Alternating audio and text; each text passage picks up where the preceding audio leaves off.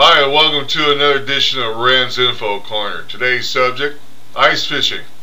Now, our roving reporter, Kathy, aka Trixie, was sent to Michigan to find out how the snow blizzards is coming along and what people do during these heavy snow blizzards. Well, they go out ice fishing.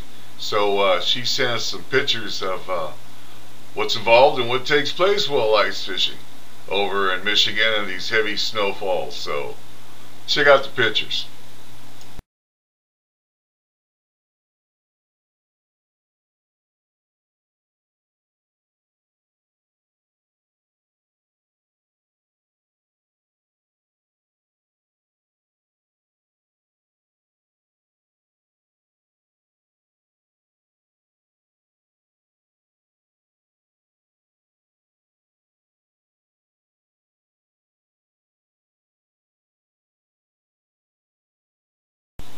Yeah, those people back east sure know how to have fun during these heavy snow blizzards and stuff. And somebody in the crowd yelled out, "Well, what about the snowmobile?"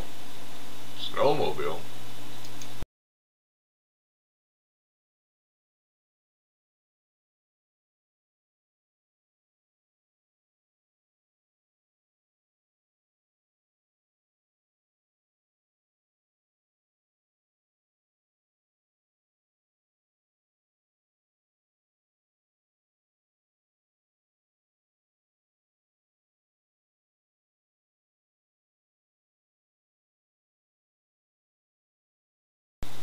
Wow, even the lights still work. Well, anyway, it seems like quite a few people lost a few things over in that lake. But parking, hey, we've got no problem over there in Michigan with parking. Check out the pictures of how the Michigans, back easterners, park the vehicles while ice fishing.